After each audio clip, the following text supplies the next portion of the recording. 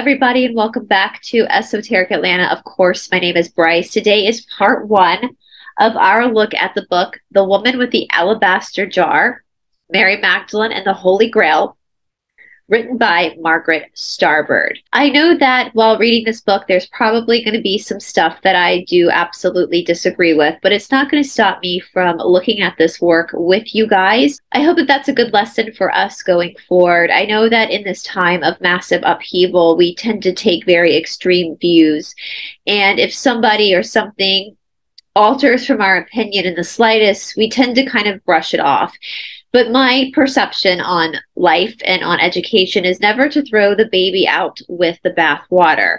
Now, what do I mean by this? Many of you know that myself, in my opinion, I don't believe that the person that we know as Yeshua, or that they call Jesus, was ever crucified. I believe that this was totally made up by King James and the controllers because they were mimicking other stories of like Mithra.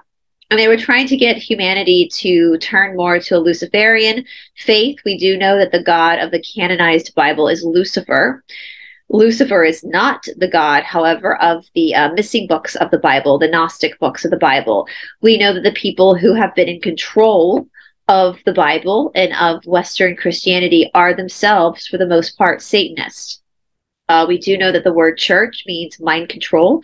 It comes from the Scottish word kirk, which comes from the goddess Circe, who was responsible for indoctrinating and feeding off of people. So that is why they call it a church and not a temple. And so I think I haven't read this book. With these topics, I'm covering them for the first time with you guys, but I'm pretty sure we are going to see references to Jesus's crucifixion, which again is not something that I believe ever happened. Now, this opinion of mine has only come about in the last couple of years. If I had read this book 10 years ago, I would absolutely believe that he was crucified. But as we awaken and we learn things, we learn the truth about things. And I do know from my research, which we are going to cover later on around Ash Wednesday, we are going to cover the story of Tammuz and Ishtar, which is where we get the crucifixion story as well, where we also get the 40 days of Easter. Ishtar is Easter. The 40 days of Lent is the age of Tammuz when he was killed. And why this is significant is because in my research, I have found that Yeshua ben Yosef, who they call Jesus, and his wife, Magdalene, were Egyptian. They were not Jewish. They were Egyptian. And I know that might be something that we will find in this book. She might call them Jewish, but no, they were Egyptian. They were of the priest and priesthood of Isis, which is the Essenes. Back then, they spelled Isis, E-S-S-E, which is where we get the Essenes from.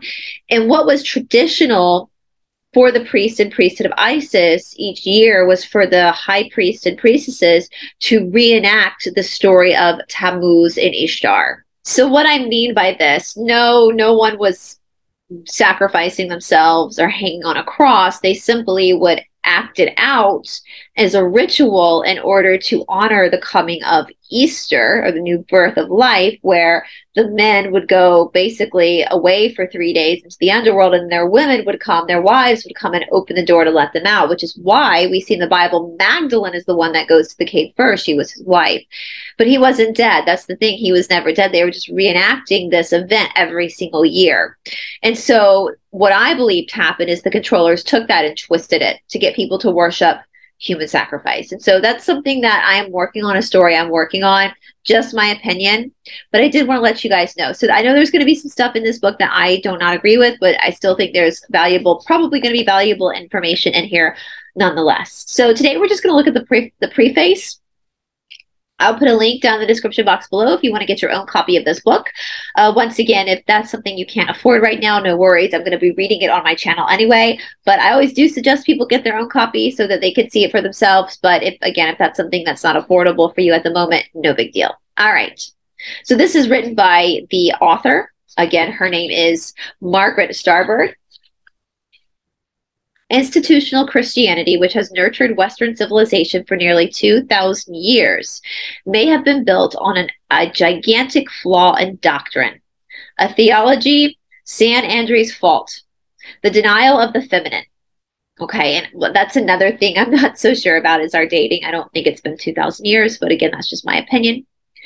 For years, I had a vague feeling that something was radically wrong with my world, that for too long, the feminine in our culture had been scorned and devalued. But it was not until 1985 that I encountered documented evidence of a devastating fracture in the Christian story. On the recommendation of a close friend who knew of my intense interest in Judeo-Christian scriptures and the origins of Christianity, I read a book in April of 1985 entitled Holy Blood and the Holy Grail, which was published in the United States as Holy Blood, Holy Grail, and I was frankly appalled. I have read Holy Blood, Holy Grail. I read Holy Blood, Holy Grail back in probably the early 2000s. For those who are not sure about what that book is, it was like the precursor to the Da Vinci Code. So it was the first real big evidence in our modern timeline that Yeshua and Magdalene were married. Okay, so that was like the big taboo moment of the book, that they were married and they actually had children. But the funny thing is, if you read the missing books of the Bible, the missing books of the Bible tell you they were married and had children. It's all over the missing books of the Bible. The only place where it's not documented is the 66 canonized books, which everybody on this channel knows. Those books have been heavily edited over the years. So in my opinion, the 66 canonized books of the Bible are absolutely not the word of God, and they are absolutely the words of the controllers, and they've been controlled and changed, the narrative changed to keep us in bondage. So it shouldn't be that shocking that Magdalene and Yeshua were married. Again, all the missing books of the Bible speak of them being married as if it's no big deal. All right. And it really is no big deal. So they were married. Most of you are married, right? It's no big deal. My first impression of Holy Blood, Holy Grail was that the authors, Michael Bejant and Richard Lee and Henry Lincoln, had to be wrong. Their book seemed to border on blasphemy. And of course, that's mind control, right? That's mind control. That's cognitive dissonance. We have all this evidence that shows you that they were married. But yet the church has done such a phenomenal job of brainwashing people and programming people that when they're seeing the actual evidence in front of them, they freak out and call the truth blasphemy. Hence why I get tons and tons of death threats from Christians all the time. All I'm doing is reading through material and presenting research. That's all I'm doing. But it's challenging their masters. If you're going to a church every Sunday, you're being brainwashed every single Sunday. And if you haven't taken the time to figure out the mechanics of a church, then you are literally sheep to the slaughter. The reason why your pastor or your priest wears a black robe is because he or she has been sworn into the cult of Satan. Don't believe me? Look it up. Look it up. You are in a satanic system. But when someone like me shows you evidence of this, just shows you the evidence, I'm the one that gets the death threat. So I understand why she's reacting on their work being blasphemy, because that's how deep mind control. If you are still in the Christian church, you are under mind control. You're under programming. You are not in control of your own thoughts. You are being controlled by someone else. All right. So I understand why she reacted that way, because most of us in the Western world were very much raised in the cult, the destructive cult of Christianity. And you know, the word Christianity means to still the Christ, right? I mean, people know that. You've looked that up, right? Everybody who claims to be a Christian, they tell you it means to be Christ-like, but that's not true. If you're just taking what someone's telling you, even me, if you're just taking what I'm telling you without looking it up for yourself, then you're not learning. I beg of you to go and look up the true definition of the word Christian. It means to steal the Christ. At its core was the suggestion that Jesus Christ, Yeshua, was married to the other Mary found in the Gospels. She is the one called the Magdalene, the woman shown in Western art carrying the alabaster jar, the saint whom the church calls a penitent prostitute. And once again, we know from my research, or I know from my research, that her name was not Mary. It was never Mary. Her name was just Magdalene. Same with Yeshua's mother. His name was Alma Mari. The controllers love to change names. We know that the name Jesus actually means Hail Satan. Yeshua was his name. Yeshua, translated into modern language, is Joshua, not Jesus. The J sound did not exist back then. That's why it was Yeshua ben Yosef. His mother was named Almamari. His wife was Magdalene. Mary was a derogatory name that the controllers gave. Basically, every single fucking woman in the Bible has the name Mary, especially in the New Testament, as a derogatory way of making them like a Jane Doe. Okay, even in the gay community today, what do gay men call each other? They call each other Marys. We have a bar in East Atlanta Village that is a gay bar. It's a really fun gay bar. It's called Mary's, right? So we need to be really logical about this and understand why are they changing all these people's names? Her name was Magdalene. His name was Yeshua. I was not merely shocked by this suggestion, I was shattered. How could the church have failed to mention this if it were true? So important an allegation could not have been overlooked for an entire 2,000 years of church history. Yet the evidence compiled by the authors of Holy Blood, Holy Grail suggested that the truth had been ruthlessly suppressed by the Inquisition for centuries, and it happened way long before the Inquisition. Being a faithful daughter of the Roman Catholic Church, I immediately assumed that the authors of the heretical book were mistaken. But their central thesis that Jesus had been married, Yeshua had been married, gave me no rest. It haunted me. What if it were true? What if Magdalene, the wife of Yeshua, had somehow been deleted from the story? And what if the infant church had then continued to develop without her gentle presence? And we know from the missing books of the Bible, especially if you've been on this channel for a while, if you're new to this channel, you might be super shocked by things that I'm saying. I have a whole playlist, Understanding the Magdalene, that you'll find this book in, as well as many others. Plus, there's a playlist from the Dark Outpost, which is all of our works into the missing books of the Bible. And if you look into the missing books of the Bible from the New Testament, Yeshua never left his organization, his temple, his students to Peter. He never left it to Peter. He left it to Magdalene and his brother James, which makes sense, right? If you're a husband and you have an estate, who are you going to leave your estate to?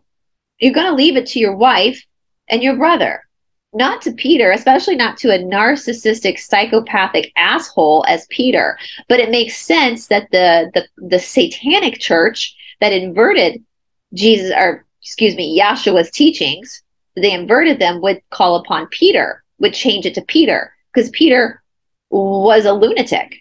He was a complete negative entity. He was awful. I can't stand him. And in the missing gospels, you see how fearful Magdalene, as well as some of the other disciples, were of Peter, because Peter was pure fucking evil. It wasn't Judas who was evil. It was Peter. All right. Pondering the implications of that terrible loss to the church and to humanity became unbearable for me. In tears, I prayed about this heretical version of the gospel. I knew that I had to find the truth. Armed with an academic background in comparative literature, medieval studies, linguistics, and scriptural studies, I dried my tears and set out to research the heresy, assuming that I would soon be able to refute its tenets. The book had touched on many areas of my own special interest and expertise: religion, medieval civilization, art, literature, and symbolism. I had taught Bible study and religious education for years, so I knew the terrain. In the beginning, I thought that debunking the heresy would be a simple matter. I went directly to the paintings of artists implicated by the authors of Holy Blood, Holy Grail as having been in collusion with the Grail heresy. I examined symbols in these works, cross-referencing them with the watermarks Albigensians, who were heretics who flourished in the south of France from around AD 20 to 1250, which I had found years before in the obscure work by Harold Bailey called The Lost Language of Symbolism. I was disconcerted to discover that the works of these medieval artists contain obvious references in support of the Grail heresy. Unable to refute the heresy based on their work, I continued my quest. So, of course, the Grail heresy she's speaking about is the truth that Magdalene and Yeshua had children. The name Magdalene means womb, as in a woman's womb, to carry on a bloodline. And we have studied, I will pen this episode down in the description box below, the Merovingians. We have talked a lot about the Merovingians. They were the bloodline of Magdalene. That's where Merovingian comes from. It wasn't necessarily the bloodline of Yeshua. It was the bloodline of Magdalene. Magdalene's bloodline is O negative, which is what I am. I am O negative. And that was the bloodline that came straight from Atlantis, because it all really does have to go back to the Atlanteans. My research equally drew me deep into European history, heraldry, the rituals of Freemasonry, medieval art, symbolism, psychology, mythology, religion, and the Hebrew and Christian scriptures. Everywhere I look, I found evidence of the feminine that had been lost or denied in the Judeo-Christian tradition, and of the various attempts to restore the bride to her once cherished status. Yes, the church is not the bride of Yahshua. The bride of Yahshua was Magdalene. The more deeply involved I became with the material, the more obvious it became that there was real substance in the theory set forth in Holy Blood, Holy Grail. And gradually I found myself won over to the central tenets of the Grail heresy and the very theory I had originally set out to discredit. In amassing materials for this book, I have operated under the assumption that where there is smoke, there is fire. When so much evidence from so many diverse sources can be assembled to attest to a single hypothesis, there is a good reason to take that hypothesis seriously. Thus, there could easily be some truth in the rumors that have persisted for 2,000 years, maybe not so long, surfacing most recently for all to see in the film versions of God's Spell, Jesus Christ Superstar, and The Last Temptations of Christ, movies which depict the relationship of Yahshua and Magdalene as one of special intimacy and significance. Of course, I cannot prove that the tenets of the Grail heresy are true, that Yahshua was married, or that Magdalene was the mother of his child, not just child, but children. They had 5 children. We know of Sarah, or Sahar, however they said it. It's not really said Sarah, who apparently has a gospel under the Vatican that no one has seen, but there were 4 other kids as well. So they had 5 of them. I cannot even prove that Magdalene was the woman with the alabaster jar who anointed Yahshua at Bethany, but I can verify that these are tenets of heresy widely believed in the Middle Ages, and the fossils of that heresy can be found in numerous works of art and literature, that it was vehemently attacked by the hierarchy of the established Church of Rome, and that it survived in spite of relentless persecution. So basically she's saying, even though the controllers tried to persecute like crazy, the truth still survived. It was still understood by a small percentage of people that Yeshua and Magdalene had been married and did have children, 5 children, who ended up becoming the Merovingians. And of course, if we understand the Merovingians, we start to understand Tartaria, which completely puts our timeline on a different historical trajectory than the one that we've been taught. According to boards like the Cassiopean, the Law of One, all those boards, there's 1,000 years of our history that's been added in by the controllers, 1,000 years of historical facts that never happened. And so if they added in 1,000 years of historical facts that never happened, what did they take out in replace of that? They took out Tartaria, which was the 1,000 years of peace. See, you guys, this is what I'm saying. Yahshua was not crucified. Yahshua was never supposed to be crucified. The God of light and love, the God of creation, doesn't demand human sacrifice. Lucifer does. Yahshua and Magdalene came to earth as the two teachers, because the original Jewish prophecy said there would be 2 of them. The Christian church went back and changed the narrative. Any good any good psychotic narcissist will go back and rewrite history to prove their point. So what they did is they went back and rewrote history, saying there would be 1 of them instead of 2 of them. There were 2 of them, Magdalene and Yahshua. Why does there have to be 2 of them? Divine feminine, divine masculine. That's how balance of nature works, the yin, the yang, right? Okay, so Magdalene and Yahshua came to earth at the end of the fall of Atlantis. We went through the tribulation and then boom, into the 1,000 years of peace, which we call Tartaria. This is all in the book of Revelation, you guys. This is nothing shocking.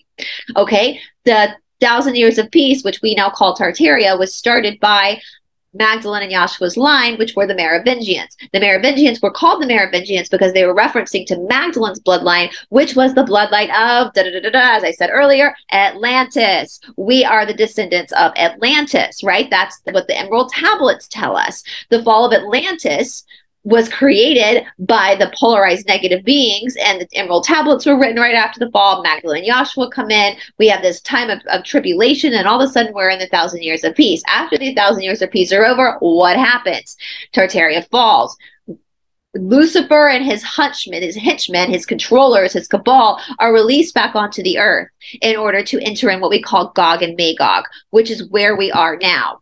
Okay, so the end of the 1700s, all throughout the 1800s, we're looking at a time when humanity was being rebuilt from the mud floods that took out Tartaria. That's why we have things like incubator babies. Hello, child strike of 1899. I will tag that video down below in the description box if you missed that as well. And also, if this is totally new to you, surprise, nothing you've been taught in school is true. Not a fucking thing. We don't even know what our fucking earth looks like, okay? So this is why I really, some of this medieval stuff, Dark Ages stuff they're talking about, that shit never happened. That was Tartaria, where they knew. And this is why this secret of Yeshua and Magdalene having children was able to sustain all this time, because for most of this time, it wasn't a fucking secret. They knew they had there they are. They're the kids, the Merovingians. They're Merovingians. There they are. They're taking in the bloodline of Atlantis into Tartaria, which now bleeds over into Gog and Magog. All right? We're in a spiritual war. We're in an information war. I fear most people who are awake now, who are aware of what's going on, they know that the government has lied to them. They know that the educational system has lied to them. They know medicine has lied to them. They know science has lied to them. But they still cannot accept the fact that their church has lied to them. Honey, bless your heart. As we say in the South, that's a way of calling people dumbasses in the South. Bless your heart. The church is at the tippy top of this problem. It is so much easier to manipulate someone when you've got them scared of their own mortality. Don't be afraid of your own mortality, because you don't die. That's the biggest lie. The church is your enemy. And in fact, I really would like to sit down with, and if you're watching, I'm not going to say your name. I went to high school with a guy who is now the preacher at the church I grew up in. He did my grandmama's funeral a couple of years ago, and I wanted to punch him in the gut. I wanted to kick him in the balls. I was so pissed off at that funeral. He was the most disrespectful ceremony I've ever been in my whole entire life, and my grandmother deserved more respect than that. It was a plug for the church to get more money. Well, if you're watching this, I'm not going to say your name. My grandmother believed in reincarnation. You didn't know that, did you? You don't care. My grandparents were wealthy. They were filthy rich. And what you wanted to make sure of was that your little cult, your destructive fucking cult, got that money.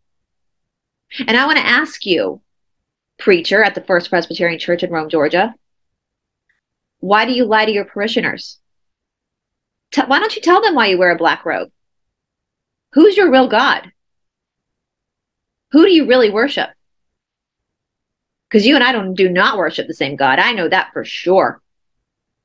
The preachers in church and myself, we don't worship the same God. I don't worship Lucifer. And this is what makes me so fucking mad. So I just hope and pray. I hope and pray that people start to wake up. The church is not your friend. It is not your friend. The heresy that kept alive the other versions of the life of Yahshua's was ruthlessly hunted down, tried, and sentenced to extinction. But the story of the sacred bridegroom king of Israel proved too virulent for even the Inquisition, and not the king of Israel. That's another lie. Jacob, who was Israel with his 12 tribes, those are the families of the Cabal. The true children of Israel, the missing tribes, are the galactic tribes. Be careful who you're venerating. Jacob, Israel, was not a good guy. Neither was Abraham. I mean, if we go down the bloodline to Solomon that the church venerates, in the Testament of Solomon, a missing book of the Bible, and we know why it's missing because Solomon tells you the truth, he worshiped Moloch. Yahweh is Moloch. They're sacrificing babies. Why are you venerating a person who did that? He had 600 concubines. Do you know what that concubine is? None of those concubines wanted to be there. There's another word for that starts with a T that I can't say on YouTube. It has to do with carpooling. Why are you venerating him? Stop it. He was a Satanist. Venerating Solomon is just like venerating the Rothschilds and the Rockefellers. Stop it. Stop it. It kept cropping up again and again like a sturdy vine that spreads underground and then surfaces. It appeared in places where the Inquisition and the establishment could not root it out. In the folk tales of Europe, its art, its literature, always hidden often coded in symbols, but ambiguous. It kept alive the hopes of the Davidic bloodline, which was often called the vine. Nope, I disagree with you there, Margaret Starbird. We do not want the David bloodline, honey. Listen, David was a raging Satanist. Solomon was David's son, the guy I just spoke about. David had a ton of sons with a ton of different women, many baby mamas. And the reason why he appointed his throne to Solomon, because out of all his baby mamas and all of his children, Solomon was the only one that was doing human sacrifice. The rest of David's kids were like, yeah, no, we're not going to do this anymore. We're not going to hurt people, Dad. Sorry. The rest of his children walked away from the satanic faith. Solomon stayed with the satanic faith. So we don't want the Davidic bloodlines. The Davidic bloodlines are the seed of Lucifer. Okay, that's not what Magdalene and Yeshua were. No, Yeshua was not from the house of Judah.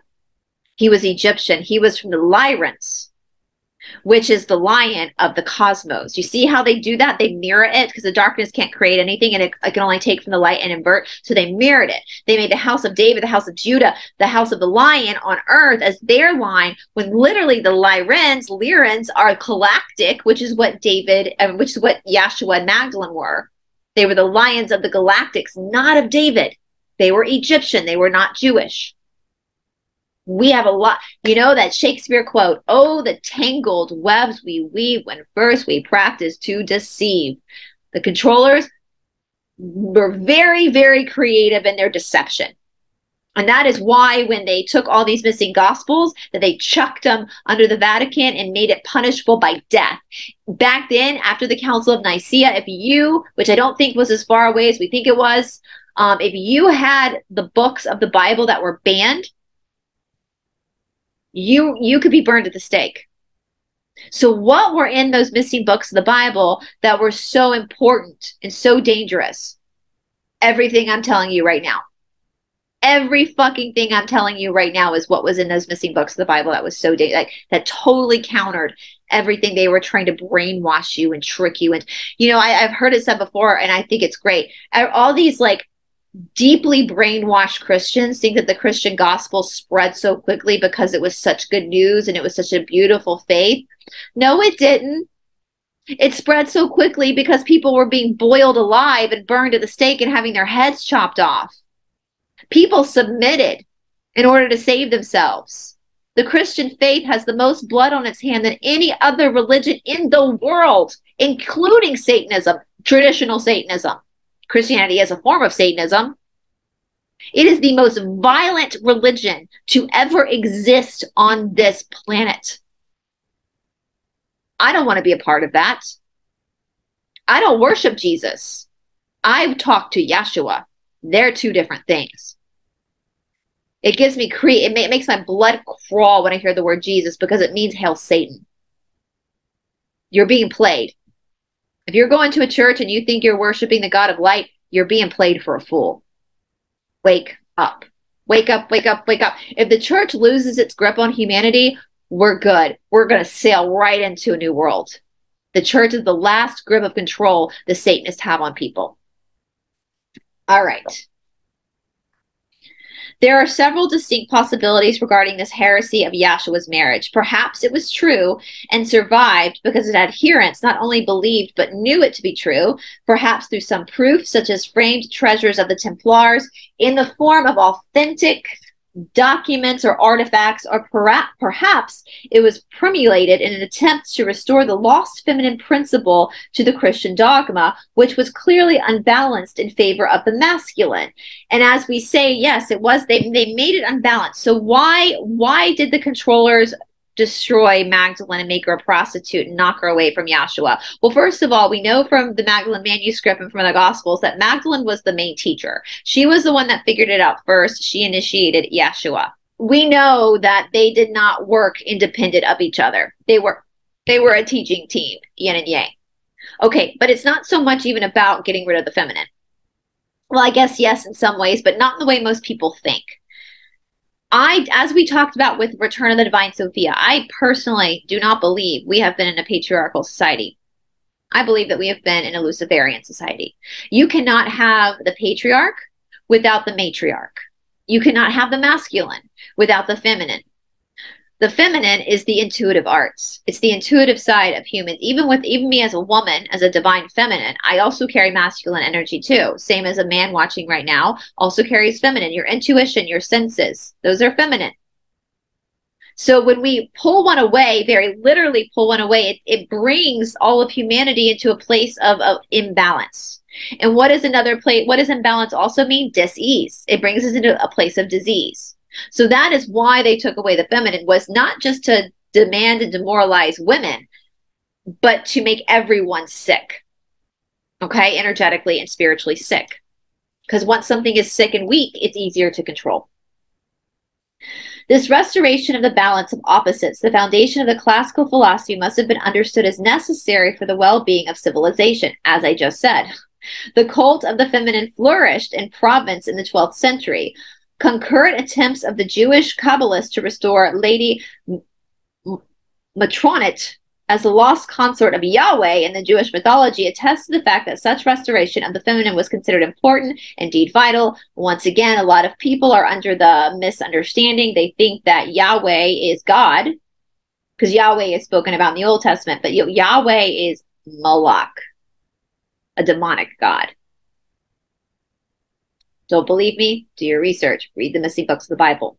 A similar movement is afoot today in the Western world, tapping into Jungian studies in psychology, Asian understanding of yin-yang, and goddess awareness. Also significant are the numerous recent apparitions of the Virgin Mary, Our Lady, Queen of Peace, the only goddess image allowed in Christianity, and her icons, which have been seen to shed tears in Christian churches worldwide. Yeah, because they're like, fuck this. This shit is not what Yahshua taught. It's being manipulated by Lucifer.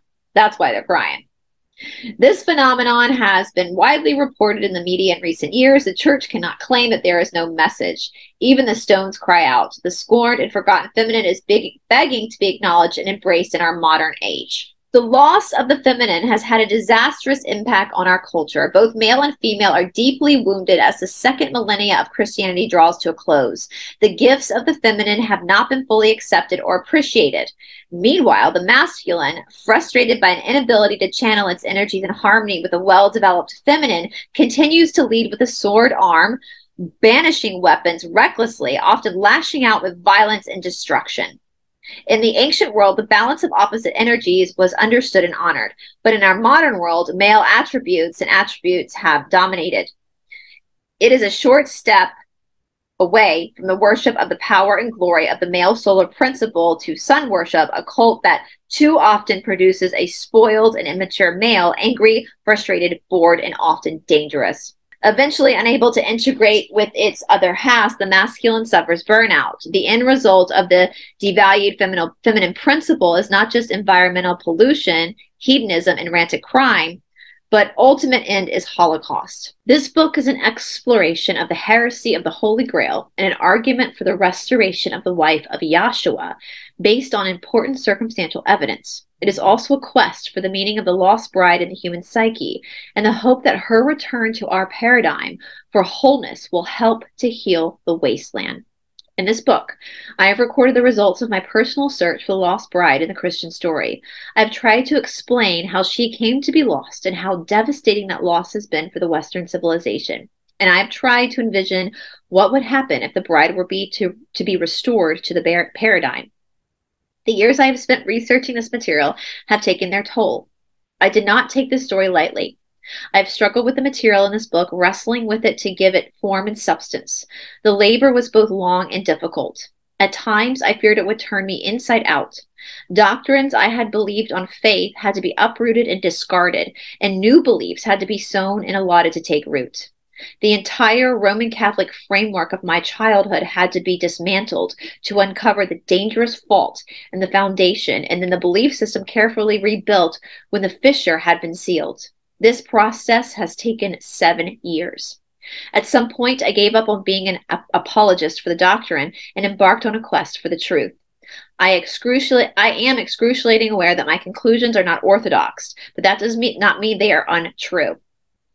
Orthodox just means mind control, right? Many people are becoming increasingly aware of the chasm between the discoveries of the modern of modern Bible scholars and the versions Christianity taught from the pulpits of churches. I hope this book will serve as a bridge that spans this gap. While I was a student at Vanderbilt Divinity School in Nashville, Tennessee in 1988 and 1989, I discovered that many illuminating books written by scripture scholars lie fallow on library shelves for decades without ever being read or noted, partly because of the dryness of their style and dictation.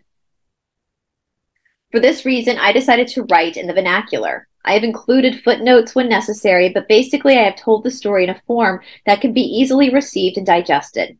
A friend once told me that instead of grinding my offering of grain and baking it, I tend to dump it into the bushels into people's laps. In this book, I have attempted both to grind the grain and to bake it into a nourishing loaf. In writing this book, I have taken the liberty of comparing passages in several Bibles and choosing the wording that best expressed the meanings I was trying to convey. The Bible I have used for years and from which the majority of my quotations are taken is the St. Joseph New Catholic Edition, written in 1963, only because it is the Bible with which I am the most familiar. In several cases, text chosen from the New International Version, the NIV of 1978, and so is identified. It doesn't really matter because they're both offshoots of the King James Bible, which the King James Bible is a complete load of shit. It was made up. King James made most of it up himself with the help of the Freemasons. The real Bible at that time was called the Geneva Bible, and that was destroyed. King James made sure it was destroyed. I've tried to be consistent in using the names and numbering for the books and Psalms found in the Protestant canon of the Bible because these are the most widely recognized. It is my hope that this book will inspire others to begin their own personal quest for the most precious treasure of Christianity, a pearl of great price, the Holy Grail.